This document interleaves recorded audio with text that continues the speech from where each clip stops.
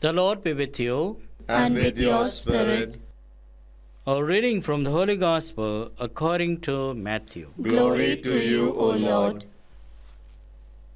Chapter 10, verses 16 to 23. Jesus instructed the 12 as follows. Remember, I am sending you out like sheep among wolves.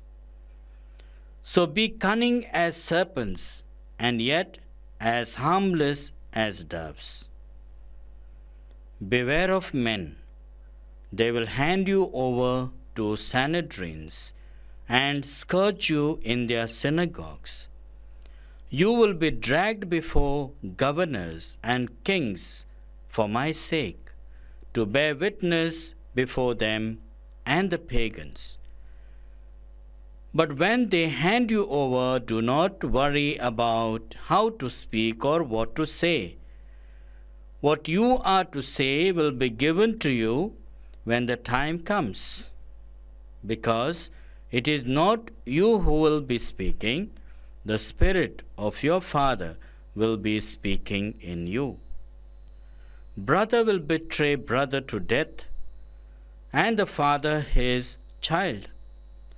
Children will rise against their parents and have them put to death. You will be hated by all men on account of my name. But the man who stands firm to the end will be saved. If they persecute you in one town, take refuge in the next. And if they persecute you in that, take refuge in another. I tell you solemnly, you will not have gone the round of the towns of Israel before the Son of Man comes. The Gospel of the Lord. Praise to you, Lord Jesus Christ.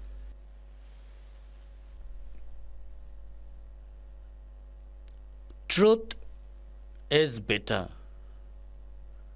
Truth brings trials. Truth brings persecutions. Truth brings enmity. Truth brings hatred. Truth brings less friends. Truth will kill you. Dear brothers and sisters, if you stand by truth, you will have to face trials. You will have to face difficulties.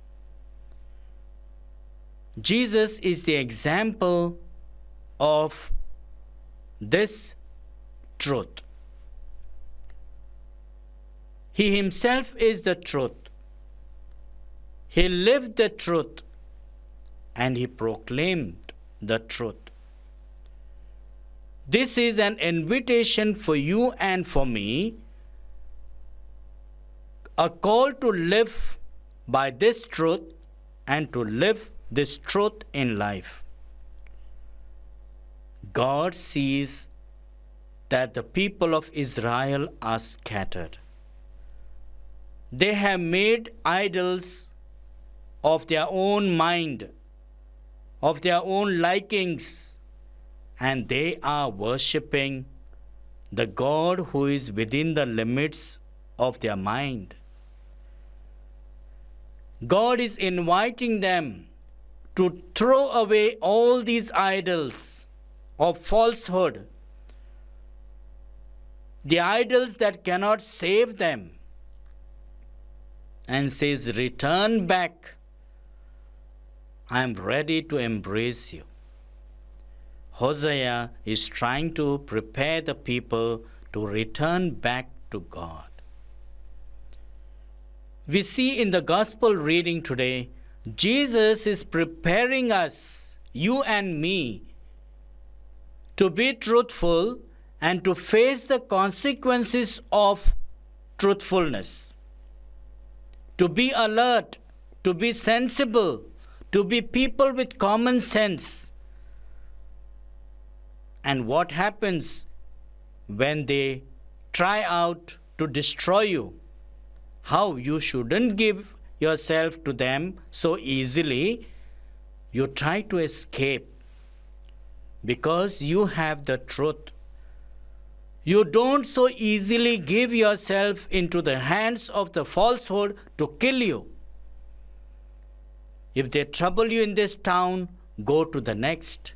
If they even trouble you, go to the other town. But the time will come where the Lord will be there. You will see the Lord and the Lord's hand. When you are imprisoned, when you are held, don't worry. Your Father will let you know what to speak. You do not have to prepare yourself mentally. God will guide you. The God in whose name you live life of truth and truthfulness, the God of truth will guide you in a right manner, in a right path. Therefore, Jesus is preparing us to accept persecutions because truth will lead you to heaven. Truth will bring you good life. Truth will bring you life to eternity. Truth will protect you. My dear brothers and sisters, let us accept the word of God today and accept truth as the motto of our living.